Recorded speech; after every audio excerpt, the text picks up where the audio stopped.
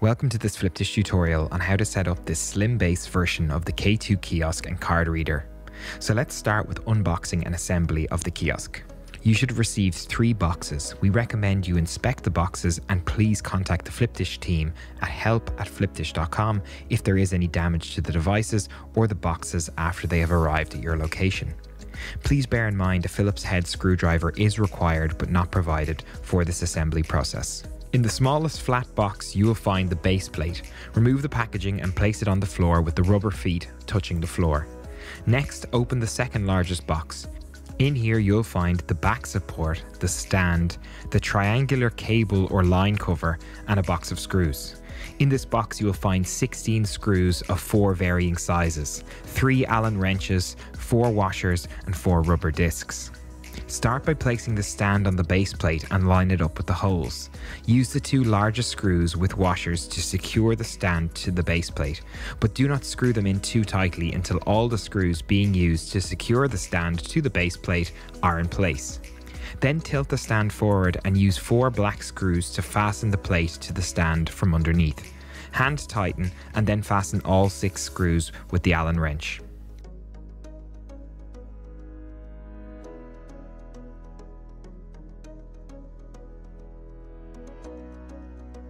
Now insert the kiosk back support into the stand as shown here. Fix the back support with the stand using 6 of the 6x12mm screws.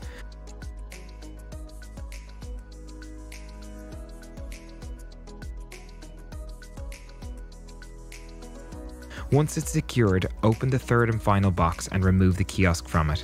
In this box you will also find the card reader, the power cable for the card reader, and the mount for the card reader.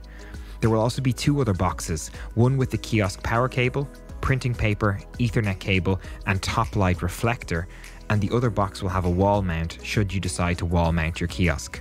The next step is to stand your kiosk up and remove the 2 back plastic panels with the clips and remove the silicone bags as shown in the video. Then sit the kiosk into the back support and fix the back support to the kiosk using 4 screws.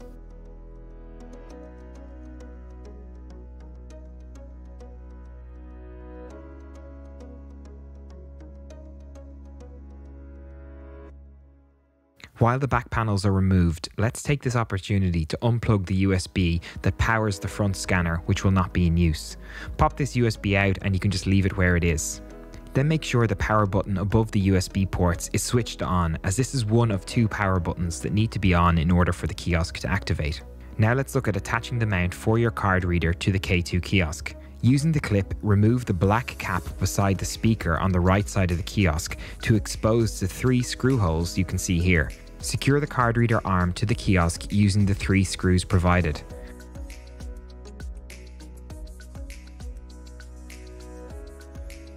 Then apply the sticky pad to the back of your card reader and insert it into the card reader cradle. This should make it hard to remove. Then plug the charging cable into the card reader and slide the cradle into the card reader arm. You will hear a click when it's correctly in place. Then plug in the larger end into one of the 3 ports on the back of the kiosk.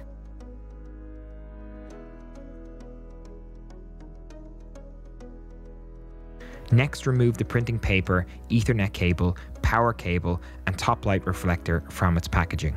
Pop the top light reflector into the slot at the top of the kiosk with the arrows pointing downwards.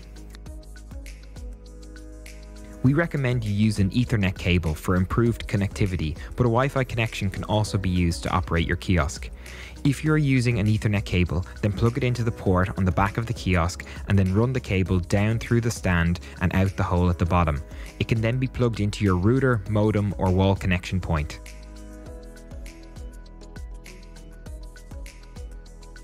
Please do the same with the power cable. Then replace the 2 plastic panels. Please note the larger plastic panel won't go flush with the kiosk as the power cable for the card reader will be protruding. Then attach the cable or line cover at the bottom of the stand. This doesn't require any screws and will just pop into place. Now to power on the kiosk, press on the 2 buttons on either side of the front of the kiosk and the front panel will fall forward. Switch on the second of the 2 power switches and the kiosk will turn on. Now let's add the printing paper. Press the small black lever to the right of the power button to expose a white spindle. Remove this and slide it through the paper roll. Then pop the paper roll and spindle into the kiosk. Pull out the paper a little bit and close the door. The kiosk will then automatically cut the paper for you, and that's it. Okay, let's look at setting up the kiosk. Now that we've switched on both of the power buttons, the kiosk screen will eventually turn white, and this will indicate that the kiosk is ready for the setup process to begin. Then select the Start Setup button. Then select the country that the kiosk is located in and the relevant time zone. You will then have the option to select Wi-Fi or an Ethernet network. I'm going to use a Wi-Fi network for this demo, but we do suggest you use an Ethernet cable for improved connectivity. If you select Wi-Fi, you will be prompted to enter a password. Then press the Next button. Then press Start Configuration. Then press the Enter System button at the bottom of the screen. You will know the process has been successful when a 6-digit code appears on the screen. Now I'm going to hand you over to our kiosk expert Rob, who's going to show you how to connect this kiosk to your online store using the Flipdish Portal. First, we need to visit portal.flipdish.com to continue. The first step is visit your account page, and then on the left-hand panel, we need to select kiosks. Once we select kiosks, we can add a new kiosk on the bottom right-hand side of the screen. We can then name the kiosk. I'm going to name it Pizza Cafe. We then select the stores we want the kiosk to be associated to. So for a single store, we just select one store. And for a multi-store kiosk, we select multiple stores.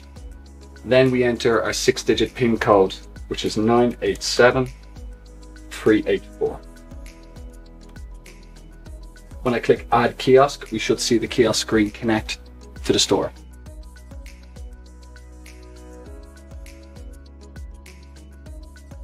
Okay, now let's move on to setting up the card reader and connecting it to the kiosk. Once the kiosk has been powered on and the kiosk setup has been completed, there are 2 ways we can connect the card reader to the kiosk. First, let's look at using the toggle settings on the device itself. This is really useful if you don't have access to the Flipdish Portal at the time, or if the card reader has disconnected and you need to quickly reconnect it. Press and hold the Flipdish logo in the bottom right-hand corner of the kiosk screen. After 5 seconds, the logo will turn black. Then swipe from the right-hand side of the kiosk to the center of the kiosk and a menu will appear. Please select Toggle Settings, which is the option in the bottom right-hand corner of the menu. Then under Integrations, click on Stripe Terminal. Then press the Start button in the top right-hand corner of the screen. You will then be asked if you would like to connect a new card reader. Click Connect Device. You will then be asked to enable Bluetooth. Select Enable and Continue. Then turn on location services by pressing Enable and Continue. If location services aren't activated on the device already, you will be automatically redirected to this page, and at the top of the page you will need to press on the toggle button to turn them on. Then press the circle button at the bottom of the page to return to the kiosk home screen and click on the Flipdish app again to continue the process. You will then be shown all the available devices after the kiosk has scanned for them. The device identifier code will start with 3 letters followed by 12 numbers. To make sure this is the correct number, you can look at the back of your card reader to verify this. You must click on the identifier code that corresponds to the code on the back of your card reader to finish the process. This may take up to 15 minutes to complete. Once it is complete, you'll see a pop-up saying successfully connected, and you can click Close. And then click Close again in the top right-hand corner. You will then see the Visa logo is now visible in the bottom left-hand corner of the screen, indicating that the card reader has been successfully connected. You can also connect your card reader using a combination of the Flipdish Portal and the kiosk itself. To do this, go to portal.flipdish.com and then follow these instructions. Once you're on the Flipdish Portal homepage, use the icons on the side of the page, scroll down to Sales Channels and then click Kiosks. Then select the kiosk you want to connect your card reader to. Scroll down to Connect Card Reader and click Card Reader Pairing Mode. You will then be asked to enable Bluetooth on your kiosk device. Click OK. Then move back to your Flipdish kiosk. You will be asked if you would like to connect a card reader. Click Connect Device. You may have to allow your kiosk to enable Bluetooth, but since this kiosk already has Bluetooth enabled, I won't be prompted with that. A pop-up will then appear showing you available devices.